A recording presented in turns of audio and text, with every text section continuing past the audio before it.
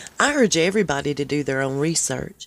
Any information in my videos have been found on a public domain. Welcome to the Danger Zone. It's Ashley. Lots of love and many blessings your way. I wanted to give everybody an update on the diary we talked about, I think it was last November.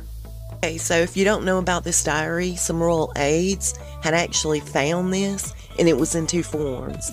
They found a written diary and a separate audio recording where Meghan had been recording conversations that she was having in private with royal family members.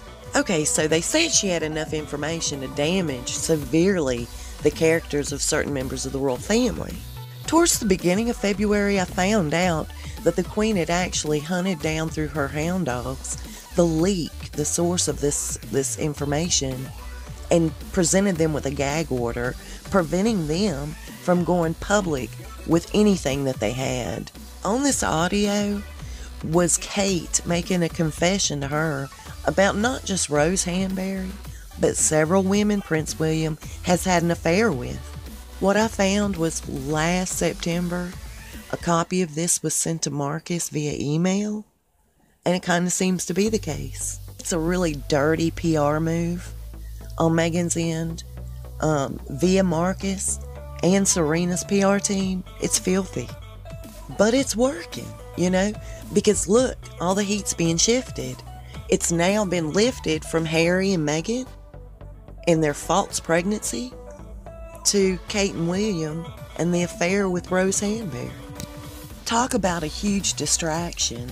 Here we're all focused on waiting to see if Meghan's gonna drop the pillow, what she's gonna do next, how she's gonna stir up trouble next. And our eyes have left her. We've blinked for 2 seconds, and that's when she'll have this child, right? Quote unquote. That's all this is. It's cleaning up Meghan's image and ruining Kate and William's. This leak of Kate and William and their troubles with Rose Hanbury was like dropped overnight, just out of nowhere, in the lap of a major newspaper over in the UK. What about the timing? Doesn't it seem suspect? She's kept this in her back pocket, or Marcus's back pocket. It's dirty pool. A lot more is going to be leaked out. This is not the end of all of this. They say this is just the beginning. It's filthy, it's dirty, and it just really further proves how Meghan really doesn't care who she steps on to get where she needs to be. She's going to get there one way or the other at any cost.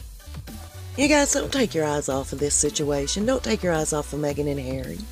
This is a simple distraction because they're insulting our intelligence. They think if they can throw they look at us like a pack of dogs. Face it, if they can throw a bigger bone this way, we're going to go after it. And we're going to leave the other bone alone. Not me. I'm greedy. I want them all. Anyway, I'll see you real soon and we'll talk real fast. You guys stay safe and be blessed.